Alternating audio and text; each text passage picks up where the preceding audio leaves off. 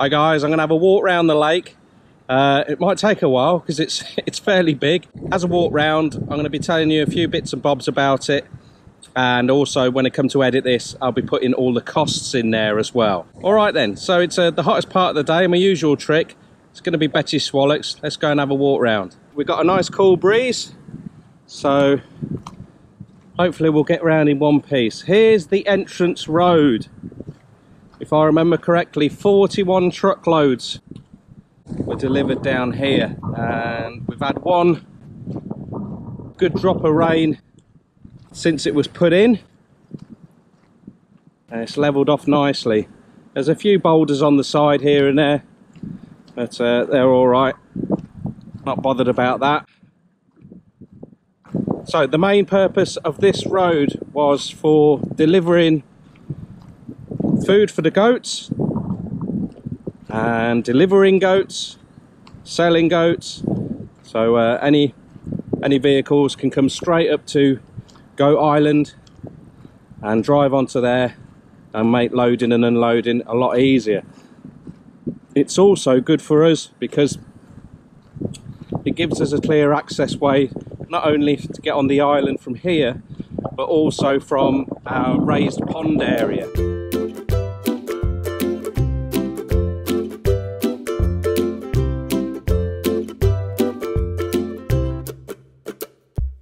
So at the end of this road here, before there was a hell of a drop. You see on the left hand side there, and that was the scene of where I skipped down there one time and it landed on a roofing nail. So now we can just walk straight onto here. A nice gentle slope up to the raised bank area. And straight onto the island.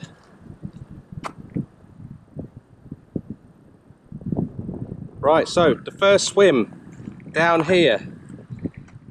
This one is to be named Rat Twatter Deep, for obvious reasons why. If you've not watched the lake construction video series, then you missed out on Macro Man basically twatting about 7 rats with his stick of sugar cane. He jumped out of his digger and gave them all a smacking, and took him home to his missus, who was very pleased with him. So that's the first swim. We've only got 3 main swims planned, and in each swim we're going to build a raised area with a roof, and you can put a pop-up tent on there underneath, or if the weather permitting, just a mosquito tent. And hopefully finances permitting, we'll run a cable to it off the solar system, if we can beef that up a little bit, so that you can have a fan on there and charge your mobile phone, have a bit of light as well. Okay, so we're coming to quite a nice area of water here. Again, remember, we are the height of the dry season, an extra dry season, an extra long dry season. So when this fills up, it's gonna look a lot bigger, but it's not bad now. Okay, so here we go. This swim is called the Glory Hole Swim, and if you watched Macro Man digging, he left a long trench somewhere in there. Remember, fishing guides will be available, and there's a potentially highly productive glory hole there. So where we've got planned for the fishing area down here, just get behind where I would like to fish from if I was coming for a day's angling, is here. So we're going to put some steps in going down here, and short chuck into the glory hole, a bit more of a chuck to get into the trench if you can find it, but if you want to fish the far bank, that's a fair old chuck over there. So you will be able to see anyone else fishing opposite you in Rattwater Deep, but you shouldn't be hitting each other with your leads. So that should be good. I quite like this swim, or this potential swim, because for most of the afternoon this tree here creates a nice bit of shade over the water. You can see vegetation starting to poke its head through on the other side. That was the old grass that got covered up by the soil that came out of the excavation. There's even a little bit coming up here now as well. The goats are getting out here for about an hour, hour and a half a day.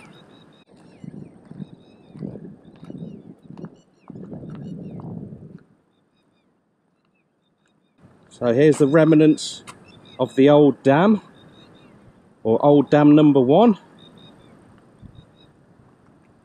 You can see there's still a little bit of debris in there.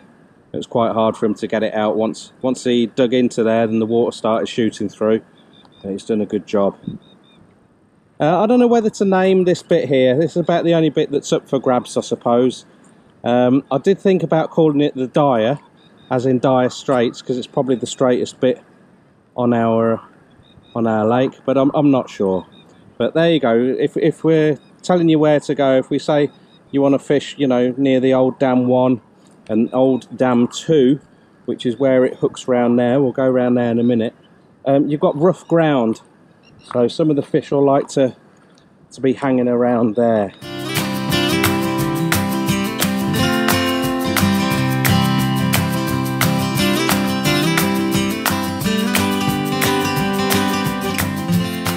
I don't anticipate that we're going to get absolutely hundreds of people fishing here at the same time, so even if you've set up in Rattwater Deep, you can have a quick dip in the glory hole, and then you can go mobile and just have a fish wherever you fancy. Certainly if you're going to have a go for the snakehead and you want to be doing lure fishing, you want to pack your bag light and just have a walk round.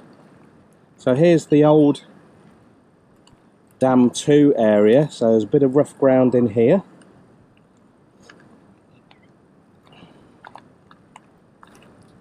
Right.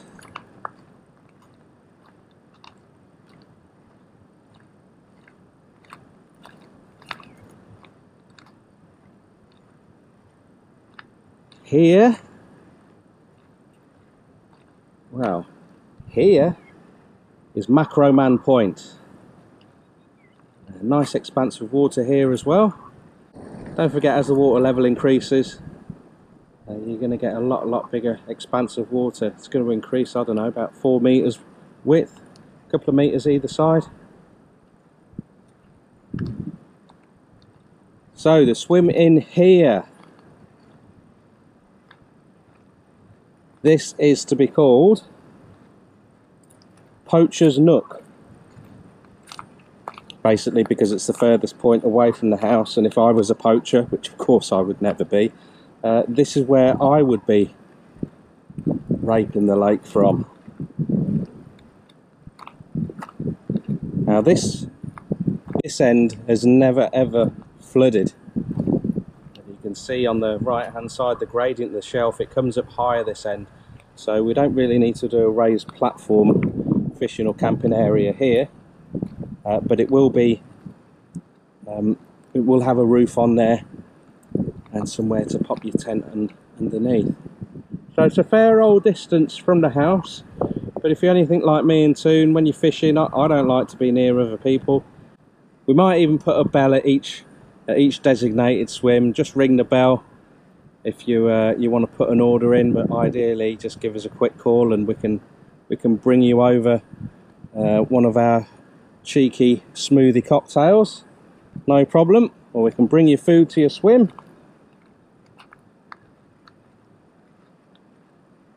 You can see the hyacinth starting to take hold now. Want to get quite a lot of that in here. We're putting some feelers out for some lilies and some cannas as well, to get the cannas growing around the outside. That would look nice. And there are going to be trees planted along the shelf all around the lake, so we can get a little bit of shade going over the water. So if you're not very good with your casting accuracy, you may want to get a little bit of practicing before you come, because otherwise your swim feeder and your floats and your hooks are going to end up in the trees. It's going to be proper fishing.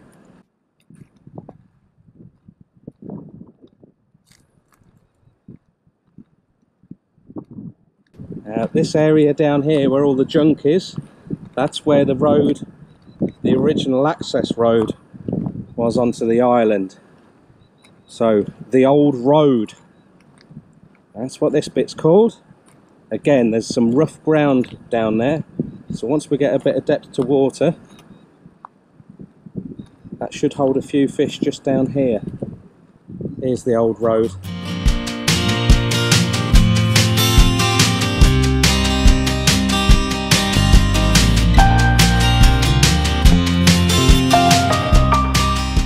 It's not a bad walk, is it? Imagine it all planted up, and along this road all the way around the high bank, it's all going to be grassed. So the shelves are going to be planted up, the banks, even the sides are going to be planted up, probably with something like Gatin, which is a legume, fast growing legume. It's basically a weed out here, but the goats love that. Again down here as well, it's rough old ground. But these legumes grow very, very quickly, and they can survive in poor soil conditions. I haven't got a name for this bit, but it has been widened a little bit, same as the straight or the Dyer. And there's old Twiggy, the famous tree, famous lady tree. So if you fancy wiggling your worm underneath Twiggy, you're more than welcome to. This bit should hold some fish in the future, because Macro Man put a couple of secret glory holes in here as well. So I don't know if it's really good fishing, and if we get enough people coming that warrant it, I said to Toon, maybe pop another little platform there.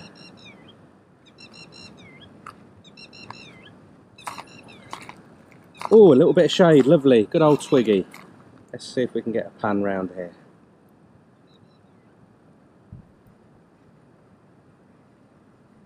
When you stood up here, it looks huge, but honestly, the goats have explored this a couple of times now. And even with just 19 goats running around out there, you just start to think, hang on a minute, that's not as big as you think it is. So this is all going to be grassed up, the island. There will be a few trees dotted around that they don't seem to show much interest in. And behind Twiggy here is the old quicksand pond. That's where Toon and I did our hunter-gathering video, where we drained that and caught plenty of fish in there, most of which went into the lake. I can hear the chainsaws going. There's a team of guys with 4 trucks and 2 chainsaws going and cutting down eucalyptus left, right and centre. I think it's mainly because no one's got any crops left in the field, so eucalyptus is the last thing that's been being harvested. So almost back round. It's a nice walk. I mean, it's nice now and it's as barren as anything, so when it's all planted up, it's going to look lovely. Hopefully the water will never ever get to anywhere near this low level in the future. It's just because we've increased the volume during the dry season. Once this gets filled right up to the top, full capacity, I can't see it ever being like this ever again. Well, I bloody hope not. Now, for those of you that are really into your fishing in Thailand, you'll appreciate now we've had a full walk round that although this looks huge, it's 75% island and 25% fishing lake. So yes, there's going to be a good stock of fish in here, but it's not going to be something like you see on the internet, you know, Gilliam's or Palm Tree Lagoon or IT Monster Lake, anything like that. Yeah, there are going to be some really big fish in here, but it's not going to be overstocked with them like the other places. And to be quite honest, you know, if you're into your big fish and you want to, you know, sort of like a chance of a world record fish, then go to them guys. It's they're incredible places with some incredible fish. But you're looking, you know, for a decent lake between 4,000 and 8,000 baht a day. Which I suppose if you're getting a fish of a lifetime or a few fish of a lifetime, some people think that's a bargain. You know, if I was only going to be able to afford one holiday to Thailand and I wanted to catch the biggest fish in my life, I want to give myself the best chance, I'd go to there and get a guide, go to one of those places. But ours is a real mixed fishery, so you're not going to have to use really heavy gear. I mean, the fish can't... You might have to run round the lake with the fish if you want to fish light, but I've never been into sort of like using boat rods and all that sort of thing. I'd prefer take an extra 5 or 10 minutes playing a fish on nicely balanced tackle and getting them in that way. So here is the location of where the big goat house is going to be. Well, I'm thinking about calling it the goat mothership because it is going to be monstrous. And I've suggested to Toon, but you know guys what it's like, we can only suggest, can't we? If we start it round about here and build it that way, as we increase the numbers in the herd, we can increase the size of the goat house accordingly. So we can just keep going across for further and further across there. That's the idea anyway. Over here, Toon's got this like little house on the prairie thing running around in her head.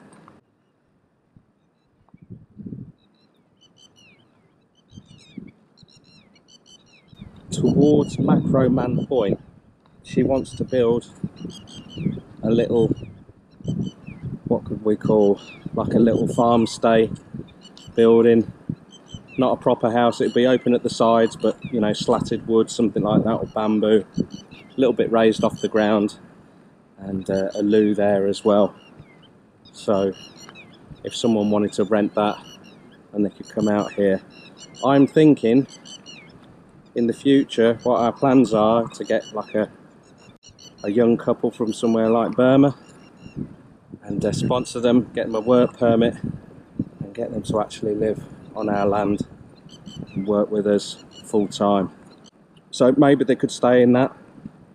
I don't think Toon's really up for that. She is up for getting a couple of people from Burma to come over here. No one seems interested around here. It's like banging your head against a brick wall. People are now asking for 450 baht a day just to do just general work, so they can jog on, unless it's something like building work or something. So yeah, here, just behind Macro Man Point, maybe we're going to pop something here. Yeah, it looks huge. It really does look huge, but honestly, it is not. Some people that have come here think it's bigger than what they expected. You know, it's... I don't know, perhaps we've been looking at it for so long now.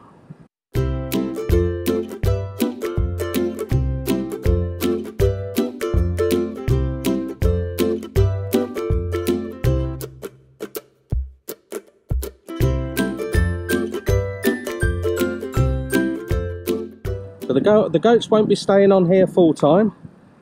We will be moving them around the land. We've got 100 posts on order. They should be here any day. Well, they should have been here a few days ago. We've ordered more fencing, and that's one of the next big projects as well.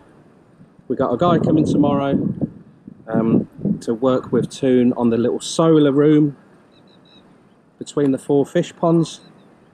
After that, it'll be a little bit of fencing work, and then onto the goat house.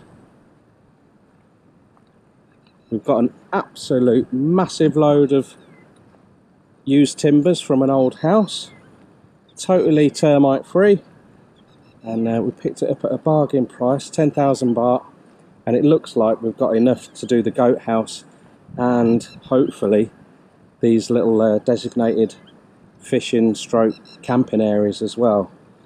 So in an ideal world, all we'll have to be buying is the concrete posts and the roofing sheets for the goat house.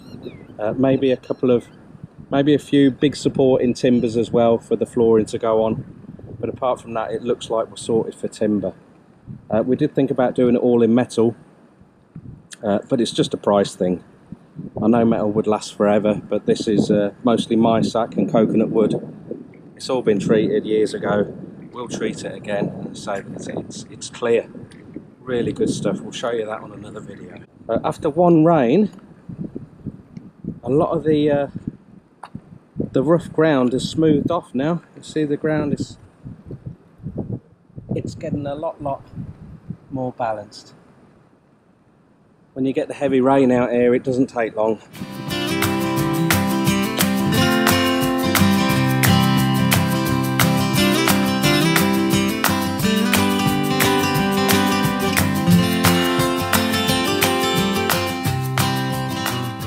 Just imagine all that greened up, planted up, loads of goats on there, people pulling in big fish, barbecues going, beers being cracked open, and having a lovely whale of a time, and away from the madding crowd.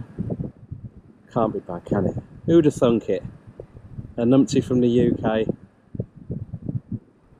helping to create something like this. We're going to leave our mark on this land, that's for sure, whatever happens in the future.